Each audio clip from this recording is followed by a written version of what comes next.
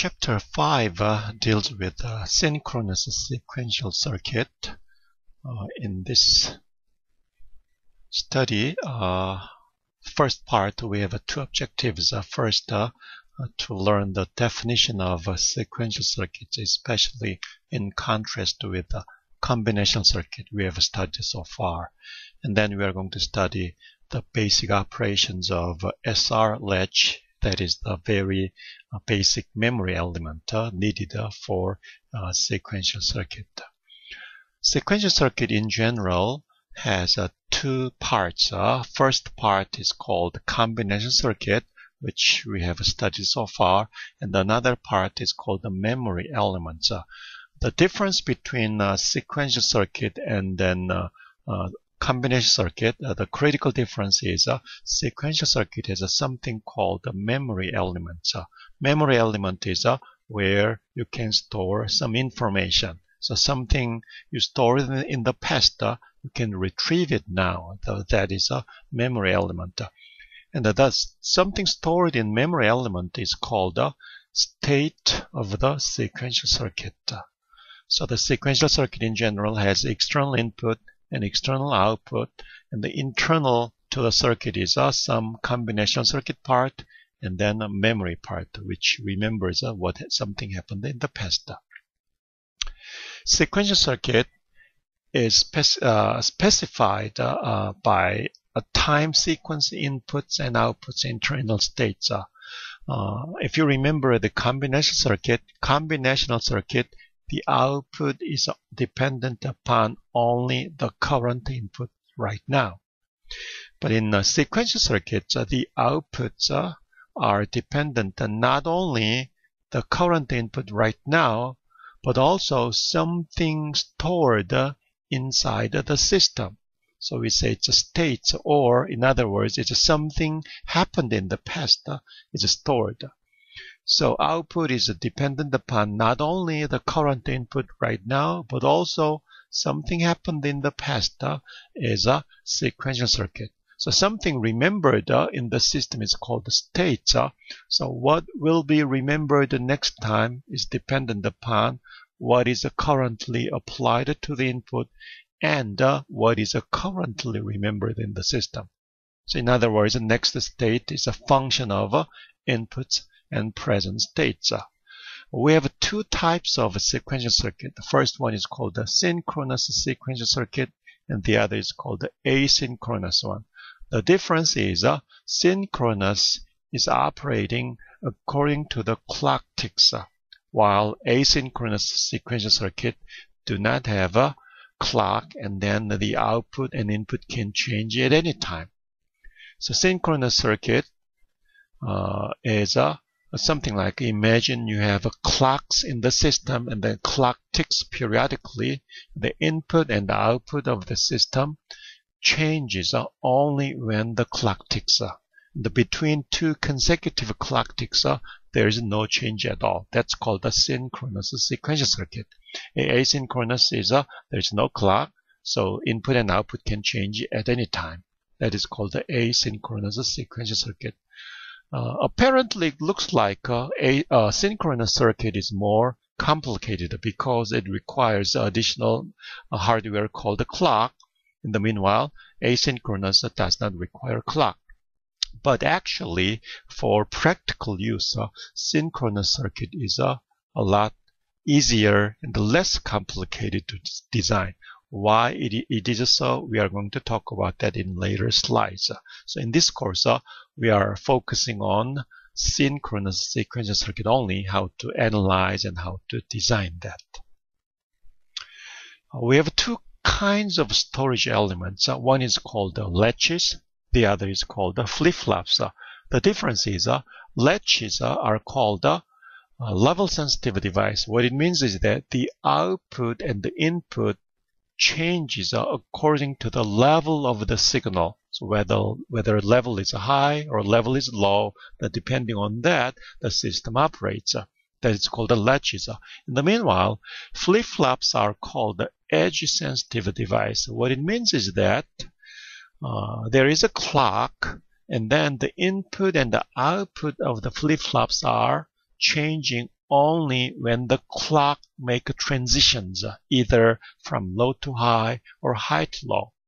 But while the clock is on high or on low, the input and the output does not change. So this is called the edge-sensitive device, and then that is called the flip-flops. So in our course, we are going to use flip-flops to design sequential circuits, but we will begin with the basic operation of latches, and then we will extend the idea to flip-flops. And eventually, we use flip-flops only. SR latch is the very primitive memory element, and we can make SR latch with 2 NOR gates with this kind of configuration. That is, the output of the one gate is fed into the input of the other gate. So we have a cross-coupled line, something like that. The behavior of this SR latch is described in this table.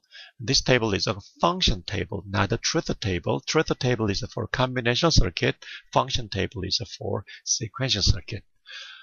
Let's see how this configuration as SR latch works. Let's begin with the S input as 1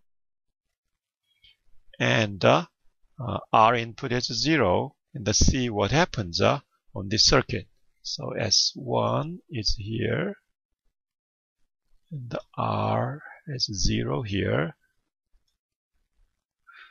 When the lower gate, one of the input is 1, and then the OR part of this gate prior to inverter is always 1, regardless of the other input of the OR gate. And then through the inverter, here, the Q not output is 0. Since this line is 0, so the other input of the upper gate is 0 as well. Now this OR gate prior to inverter, both inputs are 0, so this OR gate should have output 0, but because of inverter, the Q output gets 1. So the first entry of the function table, when S is 1, R is 0, then Q is 1 and the Q naught is a complement of that. So this is called the set state. And let's see what happens if we change the S input from 1 to 0. Of course, the Q input is 1. The other input of the lower gate is 1 at this moment. And since this OR gate, one of the input is still 1, nothing changes, and the whole circuit do not change at all.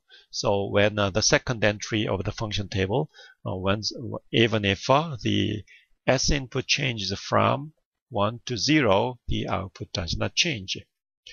Now let's change the R input to 1. If we change R input to 1, this upper gate, the OR part of that, because one of the input is 1, here the OR gate becomes 1, and because the inverter, the Q becomes 0. And since this line is 0, so the input of the lower gate changes to 0. The both inputs are 0 for this OR part. The output of OR is 0. Because of the inverter, the Q not becomes 1. So when R is 1, S is 0, output becomes 0 and 1. So here is the third entry in the table. Now let's change R input from 1 to 0, and then let's see what happens. Prior to that, because the Q naught was 1, so this input should be 1 by now. So we change the R input 1 to 0, but because the other input is still 1, output of the OR gate is still 1. And changes, and then because of inverter, Q remains 0. And then the lower gate does not change at all. So when we change R input from 1 to 0, the output does not change. So here, from third entry to fourth entry is described. one interesting thing you can notice is that with the same input, 0 and 0 for both the S and R, we have 1 as a Q output, and then some other case, the same input 0, 0, the output of a Q is 0 now. It is quite interesting. If we have a combinational circuit where the output is dependent upon the current input only, then this should never happen. The same input 0 and 0, the output should be always either 1 or 0. But in this case, with the same input as S and R 0 and 0, sometimes Q is 1 and sometimes Q is 0, which is not allowed in combinational circuit. So this is one of the characteristics of a sequential circuit. So how do we have such? Sequential circuit, the output is dependent upon not only the current input, but also what happened in the past, called the states. So here, with the same input 0, 0, if the state was 1, the output becomes 1. But in the fourth entry, the same input 0, 0, if state was 0, then output is 0 as well. So this is something that output is dependent not only the current input right now, but also what happened in the past. This is a characteristic of a sequential circuit. So SR latch, we can extend a little bit to have a control input.